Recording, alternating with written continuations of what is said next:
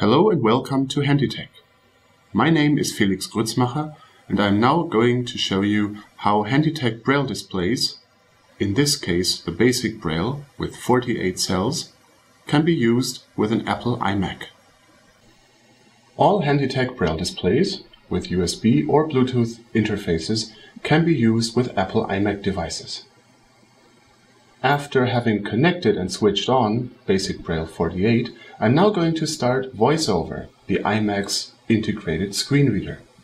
To do that, I press the key combination Command key plus F5. VoiceOver on, text edit, untitled window, insertion that ended.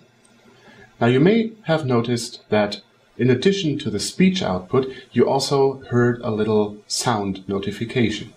This means that the Braille display has already been found and configured by the system.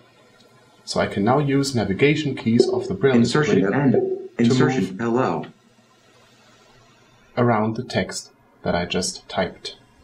Interact hello Cursor routing to stop interact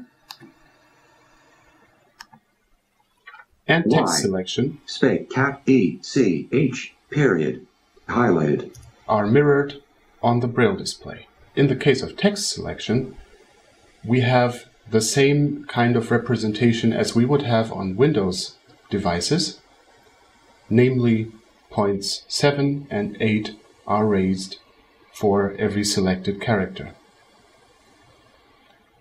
And now let's have VoiceOver read the text.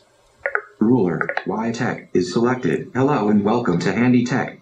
We hope you're having as much fun listening to this presentation as we had creating it. Thank you for your attention.